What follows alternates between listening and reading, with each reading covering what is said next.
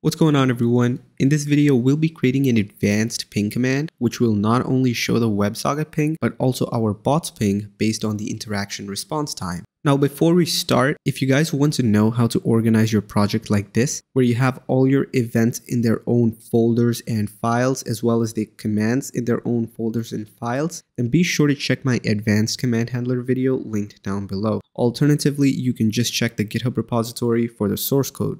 Let's start by creating a file for our ping command called ping.js inside the MISC folder. Of course, you can categorize your command however you like it. Once this file is created, we're going to export an object, which will first have the name property, which will set it to ping. We're also going to set a description, and we're going to say replies with the bot ping. Finally, we're going to have the callback function, which is going to give us access to the client and the interaction. Now, because this isn't a legacy command where you can just edit the message and use that timestamp, we're going to have to do something different. First, we're going to send a deferred reply in order for there to be an initial response from our bot. So let's say await interaction.defer reply.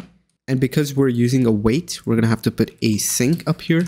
Next, we need the timestamp of this deferred reply. To do that, we're going to define a variable called reply, and we're going to set it to await interaction.fetch reply. This is going to fetch the information on this deferred reply. Now we can compare the timestamp of this reply and the timestamp of our interaction to get the ping. So let's define a variable called ping and set it to reply.created timestamp minus interaction.created timestamp. Finally, let's send back the ping. So let's say interaction.edit reply, and we're going to set it to pong, and we're going to say the client ping is ping in milliseconds, and we're also going to send the WebSocket ping, which is going to be client.websocket.ping, and this is also going to be in milliseconds. Now we can save our file and run our bot. I'm going to use NodeMon, but if you don't have NodeMon, you can just use Node directly. Once our bot is online, let's head over to our test server and try running the ping command.